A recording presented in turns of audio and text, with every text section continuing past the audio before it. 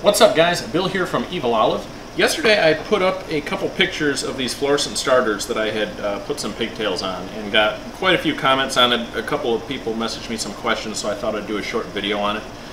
Basically what the premise is you take a starter from a fluorescent light bulb and then you wire it in circuit of an incandescent light, and when you do that it generates a random pattern, and it's based off a mechanical armature inside. So we're going to take a look at that and show how I do it, how it all works, and what the theory is. So welcome to the Olive Jar. I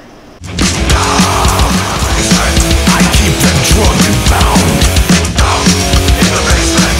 I hope they don't get out. Down in the basement. The offsprings of the bite. Down in the basement. Dead alive. Down in the basement. I keep them drunk and bound down in the basement. I hope they don't get out. So we have our fixture here, and the socket inside comes out of this pigtail. So we got our hot and our neutral. I wired my starters into the hot side. That's the way that most circuits work.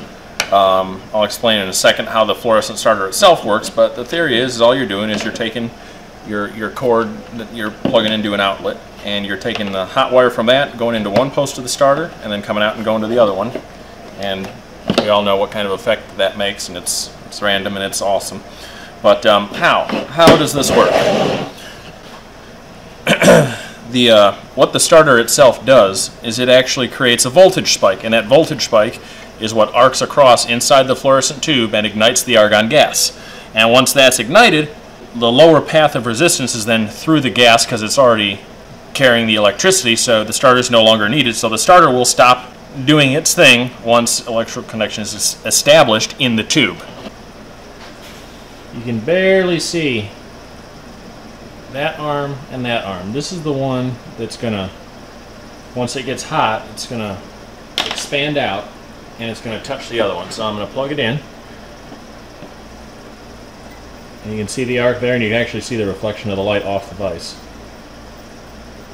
So every time that makes a contact, it turns the light on, and then when the light goes off, it heats back up and reestablishes another contact. So that pretty much works like a little switch. Now, that being said, we all know that incandescent bulbs burn out rather frequently, depending on use, and obviously the more you turn them off and on, the quicker they're going to go out. So this will eventually burn out, which is why I made a pile of them. Just because what I want to be able to do is I use these Wago connectors, and if I've talked about these before, if you don't already use these, you need to, because they're amazing, and it's on there pretty good. They're basically reusable. I mean, it's like a fancier wire nut.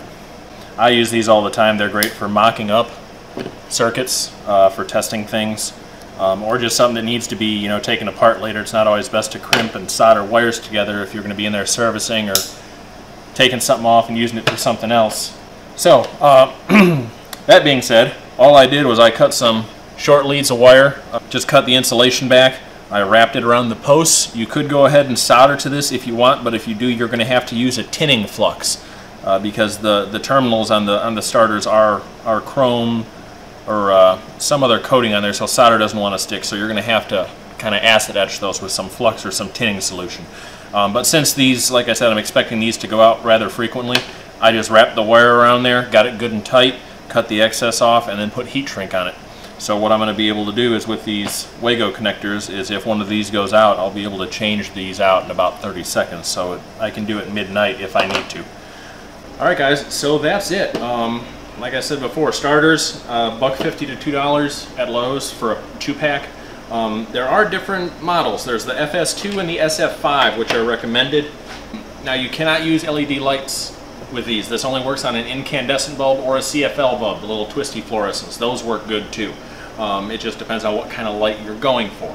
The higher wattage the bulb you use, the more it's going to make it go out quicker, basically. So the lower wattage bulb you have, the longer this is going to last, because remember, this is essentially attempting to start the fluorescent circuit once the incandescent bulb. So as long as you have that light on, it's going to be like you're flicking a switch on and off. So, there's no telling.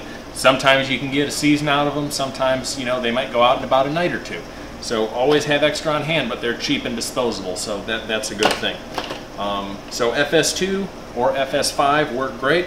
Not with LED lights. Get yourself a low wattage incandescent, like a stove light, a refrigerator light bulb, or just one of the, whatever circuit you're trying to put this into. Guess that's about it. So once again, thanks for thinking inside the jar.